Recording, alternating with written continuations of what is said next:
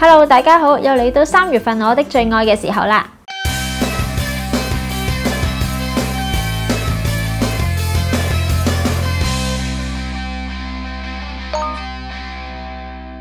咁第一樣要講嘅咧就係眼影盒啦。咁咧之前好多人都知我係中意用呢一個normal eyes 嘅眼影啦。咁佢喺韓國買，而且價錢好平，上色又好靚，又好滑，又好持久啦。內行我太喜歡啦，咁我就喺 G-Market 咧就買咗好多粒啦。咁我諗 total 好似有成唔知9粒定10粒咁上下啦。咁但係咧佢一粒一粒咁樣就好麻煩啊嘛。咁最近我就喺 G-Market 上面咧就見到原來咧係有得買一啲 case 咧係用嚟專放 normal eyes 嘅一個眼影嘅，咁就係呢一啲盒仔啦。咁呢個寫住佢個牌子就叫做 Beauty Fox 啦，咁就唔係 normal eyes， 其實唔係好大嘅啫，咁細個嘅啫。咁我因為買咗2盒啦，咁所以我就揾個貼紙仔咧貼住咧，等我識辨到佢係邊一盒嘅眼影啦。個眼影盒咧好平嘅啫，佢只係1400 won 一盒，1400 won 應該大概係10零蚊左右嘅價錢嘅啫，非常之平。但係咧就有啲難開嘅，我覺得入面咧亦都會有一塊鏡仔。咁啊鏡仔嘅膠膜我未搣啊，所以就唔理佢啦，我未必會用呢塊鏡仔。然後呢一個位咧可以俾你擺到眼影掃，咁佢就冇包眼影掃俾你嘅。我就一盒入面咧我就擺翻差唔多色通嘅顏色眼影啦。咁佢一盒可以擺到4粒嘅眼影，而佢嗰個直徑咧就係25mm 嘅，未必一定係擺 normal eyes 嘅眼影，可能你係擺翻咧都係25mm 直徑嘅眼影咧，都係拍得入去嘅。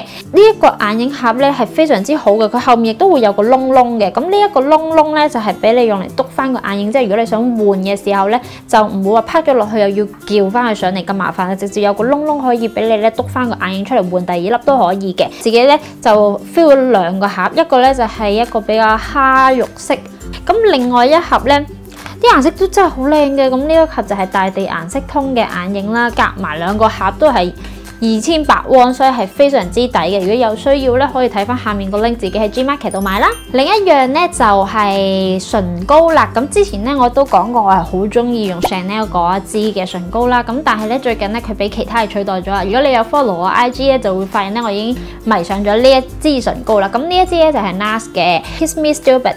咁佢係一隻咧啡褐色嘅唇膏嚟嘅，咁佢就唔係好靚嘅啫，但係就好滋潤嘅。咁呢一個顏色咧，我一扭開就已經係我知道係佢噶啦，因為我係好中意橙橙地 nude 色啲嘅顏色。咁佢咧就未去到磚紅色咁深色，但係咧佢個顏色咧都好適合我去用啦。我自己好中意呢個色啦。其實我覺得有少少秋天嘅感覺嘅，但係咧佢就係好似係春天嘅 limited 嚟嘅，但係唔緊要啦。我真係成日用呢一隻顏色，而有啲朋友見到呢一個顏色都話覺得係好靚啦。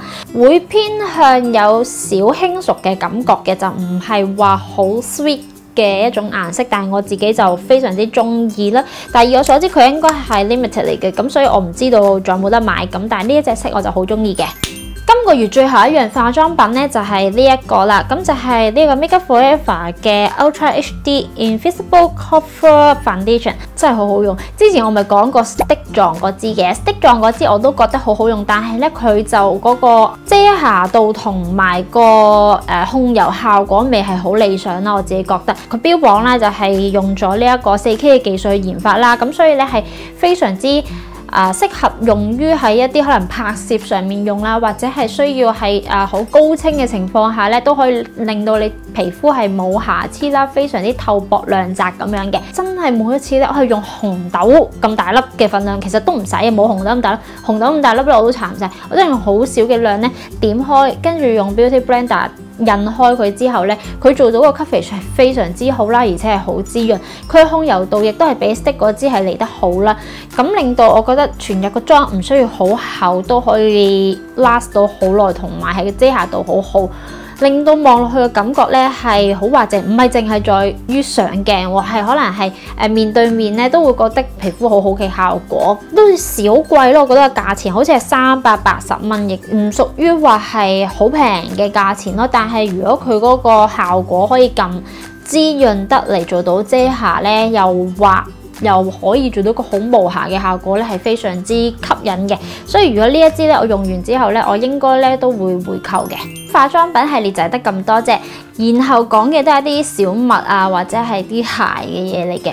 咁啊，首先講咗呢一個先啦，就係之前咧我都有分享過電話殼呢一個問題嘛，因為我係 Samsung 咁，我就唔係 iPhone 啦。咁變相咧，我可以喺坊間買到嘅電話殼咧，就好似之前咁講啦，唔係好多嘅啫。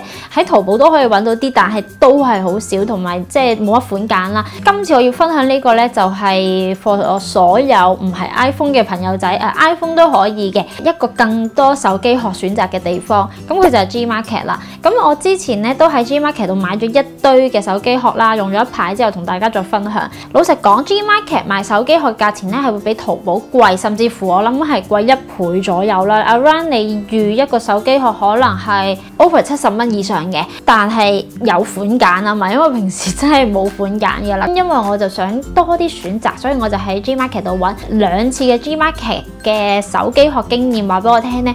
有服有唔服嘅，咁所以咧你哋要自己衡量一下，同埋可能真係睇下好冇彩咯。我都係喺同一間買嘅啫。咁咧呢一間嘅 Gmarket 咧，佢就賣好多唔同嘅款式嘅手機殼啦。我依家用緊咧係一個咁樣嘅手機殼嚟嘅，佢係一個美國嘅地圖啦，好靚啊！因為呢一個色呢一隻。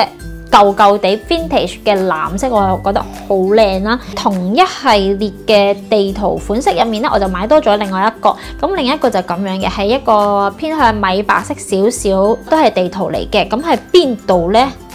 我唔知。其實你話佢係咪印得好靚好靚呢？你好仔細睇，你都會見到有啲咁多波嘅。咁但係呢，以我經驗嚟講呢，呢一個嘅地圖款呢已經算叫做唔波噶啦。喺一個身位距離，其實你會覺得佢個質量都好唔錯，係咪？呢一個呢就係雲石面嘅，咁佢嘅殼呢係偏厚身嘅。你會見到呢，佢其實唔係薄嘅殼咯。咁如果佢套咗上手機之後呢，其實都會有一定嘅厚度，會比地圖呢一個再厚少少嘅。另外咧就買咗一個咧係咁樣嘅，有少少係呢一個叫做咩芭蕉葉咁，有少少夏天風嘅感覺啦。